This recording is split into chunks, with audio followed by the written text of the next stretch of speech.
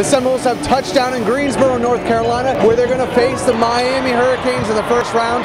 It is a rivalry here. They've swept the series for the first time since 2008-2009. Miami's going to really want this one. Well, you're right, Jonathan, and Florida State's going to have to come out aggressive tomorrow. This Miami team able to defeat Virginia Tech after a late surge by the Hokies, and now Florida State has to get ready over the next 24 hours to play a hungry Miami team. And you know that they remember the two games that the Seminoles had against the Hurricanes this year, both big wins for the Noles.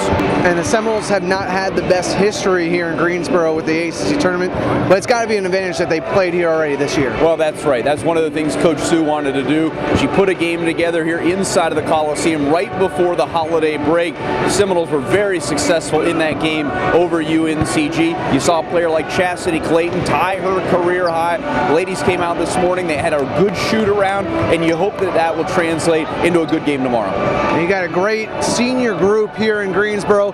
They're ready to get this going.